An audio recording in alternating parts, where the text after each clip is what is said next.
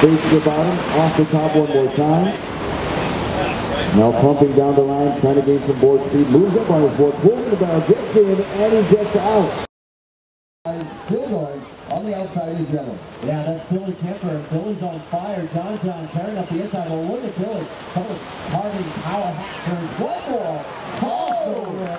Power versus power. Not done yet. And 5, 4, 3, 2, 1.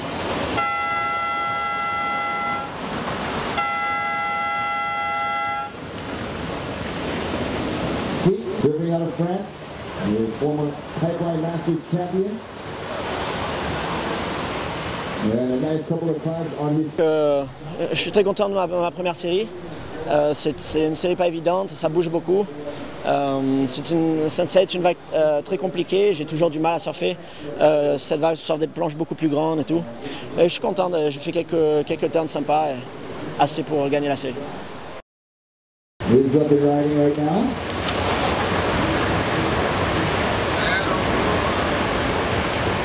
Bigger. Starting at 7 o'clock, that'll be tomorrow. Here's live action.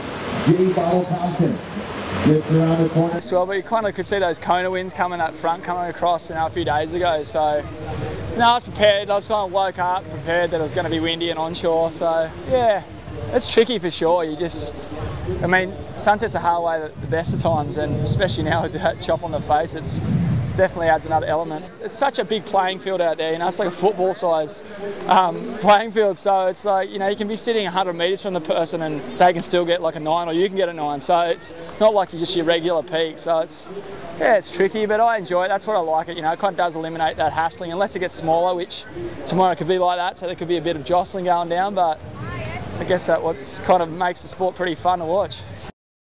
A small board that felt really good. I rode that board out here at Sunset last week and kind of practiced and just rode a quad. It was really fun. That's from earlier this year. Catch the cam. All right, Kelly Slater bashing it off the top. Holds on. Comes around the section one more time off the top. And down the line speed for Slater. One. I just talked to Sonny. He said I'm going 7:10. I said I'll go 5:10. I honestly think I probably just need to sort of set my expectations of the waves I'm going to get out there lower. You see all these old classic shots of out here, and the wave looks. You get these stand-up waves and these big barrels and stuff. And the truth of Sunset on an average day, it's a tricky wave. Really extending his body for that carbon cutback, and then rolls the hands down for a little layback turn.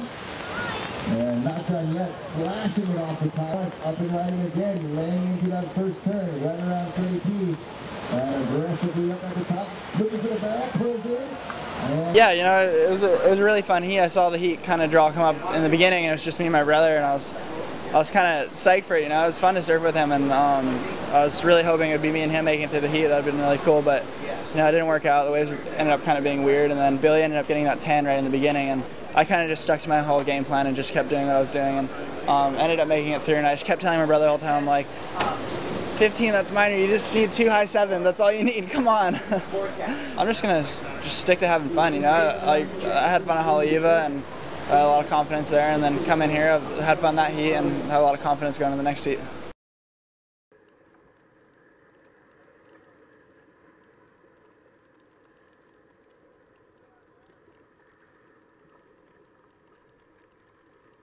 For all levels of swimming. On the outside, here we go, red. Jody Smith carving into turn number 2. Mahalo to Cliff Bar.